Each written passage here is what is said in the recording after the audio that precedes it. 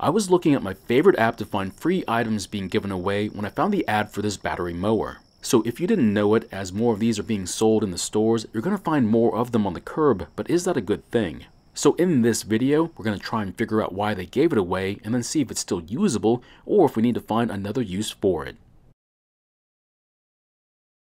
So in today's video, we're going to be looking at this Dewalt battery mower, and the problem is that it starts, but it only runs for about 2 seconds and then it shuts down. Now, I don't make a habit of picking up battery mowers, but at some point, finding a gasoline mower will be almost impossible. So you better get used to the idea that these are going to be the only ones you're going to find at the stores. So if you didn't see the shorts video on this mower, here's what it was doing right after I got it out of the truck.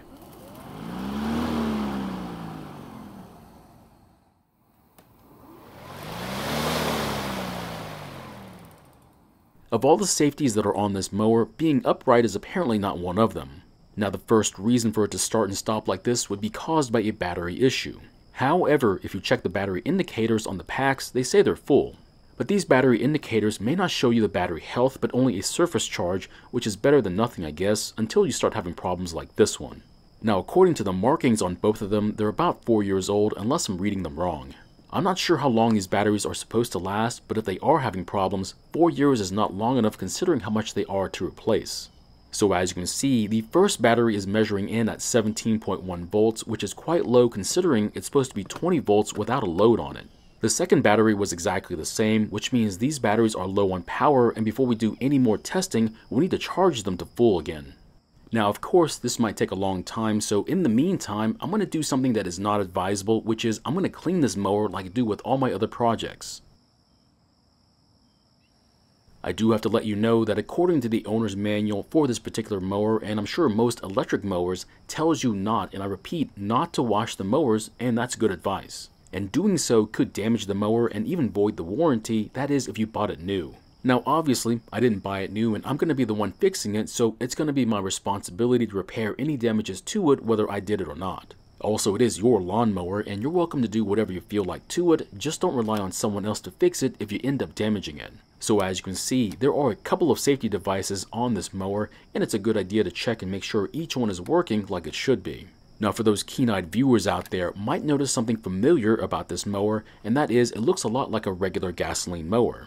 And that's completely true. The lower portion of this mower looks like a lot of the other mowers that have gasoline engines on them. That means if I decide to, taking off the electric motor and swapping it out for a gasoline engine is a real possibility. Now I'm not sure how to deal with the upper handlebar and the brake lever, but I'm sure I can figure something out. Now at first I decided to not use my normal degreaser just on the off chance that I do damage something important on the mower. But after realizing that there are some very stubborn areas on there, I decided to use it sparingly though. Now the degreaser that I use is not meant for plant-based materials, but it seems to work better than any other stuff I've used before. Now the other item that I use, which is quite handy to have, is a water sprayer, but it's not your typical one for your garden. Instead, I'm using an airless paint sprayer, but instead I'm just using water, and the reason is pretty simple, because it's high pressure but low volume. That way I get great cleaning results, but I don't need to use 20 gallons of water when only about 5 gallons works. Now there's nothing wrong with a good pressure washer, but they simply push too much water when I don't need that much, plus the higher pressure might force water somewhere where I don't want it to be. I'm also going to remove the cover for the front end, that way I can clean there as well. Now once the cover is off the mower, we'll then be able to see that this mowing deck is the same one as the one on your gasoline mower. And just as expected, this is the same front end that I've seen on a lot of the newer mowers, meaning we most certainly can swap out the electric motor for a gasoline engine. Just remember to let the mower dry out before you work on it, otherwise you could trap water in a place where it shouldn't be. So it's been a couple of hours, and depending upon your conditions, it might take more or less time to get it to this point. And if you need to, use a leaf blower or even compressed air to help out, especially if you don't have a lot of time to work with it.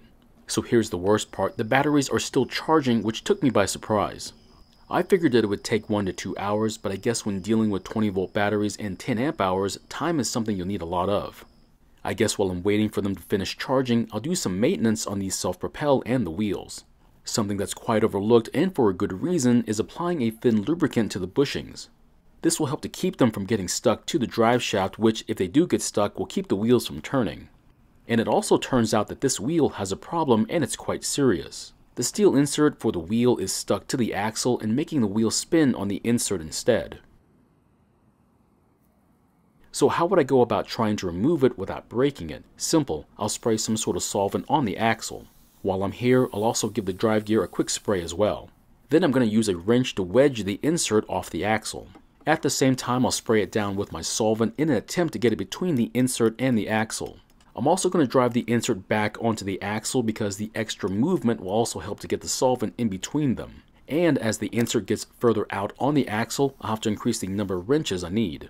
Now I do have to admit it, but this is starting to look a bit comical, but this is a lot better than using locking pliers and breaking the insert. The worst part is that it doesn't appear to be rust that's holding the insert to the axle, only old grease.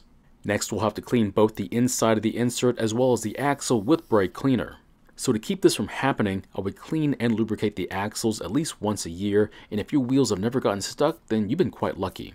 Now on this particular style, the drive gears are not held in place, but are in fact floating on the ends of the shaft. I think this was done only to save money and time on the assembly line, but your guess is as good as mine. After that, I'll put the insert back into the wheel and then apply a generous amount of lubricant to both the axle and the insert. It is your choice as to how much you apply, and to be honest, if you decided to not put any on there, I'm okay with it. It is your mower, so if you feel like you'd rather avoid the hassle of having to clean and reapply lubricant year after year, I completely understand.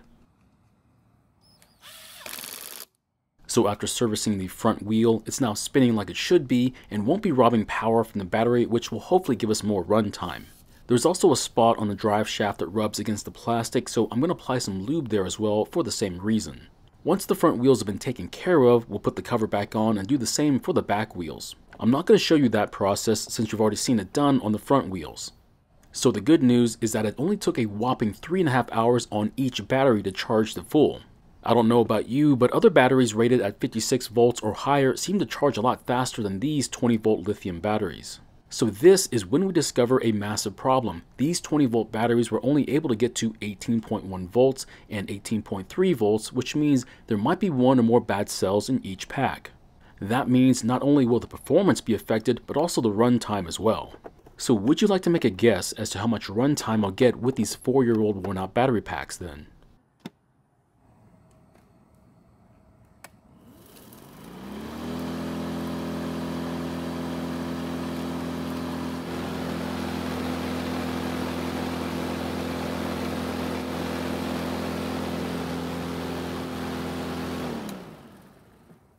So the good news is that it starts and runs now, which means the problem with the mower starting and stopping has to do with the batteries. But the bad news is that we now have to do a run test, which is going to take quite a bit of time. Now, if your mower is having a problem, check and make sure that your wires are not damaged. Otherwise, the signal to start the mower or one of the safeties might be keeping it from starting. I really hope you don't need any of the safeties or switches in the brake handle because you're going to be out of luck and looking for a new mower instead. So unfortunately, I have not been able to confirm if there's a sensor for the blade to tell if it's out of balance and would cause it to shut down once it gets to speed. However, since this is a brushless motor, there's a good chance that there might be one on there. So anyone who flies drones and deals with damaged props on them might be able to tell us more about it. Now this blade is just a bit warped, meaning one tip is a fraction of an inch down from the other one, which is why there's some vibration in the handlebar. Now the other possibility is that the blade is out of balance on top of being warped, but after using my cone balancer, it turns out to be pretty close to being balanced. So here's a possible test. Try starting the mower without the blade and see what it does. Just be sure that you do this test as safely as possible, otherwise you could get hurt. The last thing that we need to do is put the blade back on the mower and do a run test to find out how long it's going to run for. But for this test, I won't be using it, instead the mower will be stationary. The reason why I won't be cutting grass with it is that I want to give it the best chance possible to get a good run time. I will tell you one thing, and that is I'm very certain that I won't get anywhere close to the 75 minutes they advertise.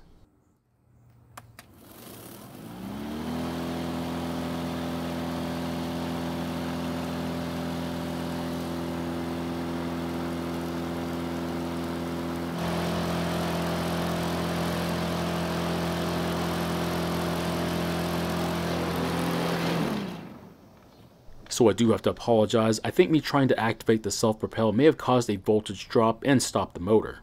But as you can see, the runtime is a paltry 26 minutes, which would barely be enough for me to mow my front yard. Now I did try and start it back up again, and it did run, but only ran for about 30 seconds, which really isn't enough to make a difference. So what do you think the voltages will be at on these battery packs? Next, I want to measure them and see just how low they got. And it looks like the first battery pack is down to 17 volts, which is close to what it was earlier. However, the other battery pack didn't fare as well at only 15.3 volts, which is a lot lower than before. So what I'm going to do is mark the pack that seems to be the bad one, and then let them both cool down inside before charging them. And as you can tell, the battery indicators do work, but they don't show the whole truth about the battery. I will let you know that I did another test with it afterwards, and this time I mowed the backyard, but this time I used the self-propel. And you know how long it lasted then? A whole 13 minutes. Yep, 3.5 hours to charge each battery for not even a quarter hour's worth of mowing. So what are my plans for this mower then? Well, I'm not really sure. I can't sell it the way that it is, so I'll just keep it for now. And who knows, maybe this is my reason to get some Dewalt tools so I can use those batteries. They may not be good for a mower, but I'm sure they'll work well enough for an impact or a drill. So my question is, what do you think I should do with this mower? Take the battery apart and take out the bad cells and rebuild it, or take off the electric motor and replace it with a gasoline engine instead? Thank you for watching. I really do appreciate your time here. Please feel free to ask me any questions about this project or about your own projects, and I hope to see you in the next video.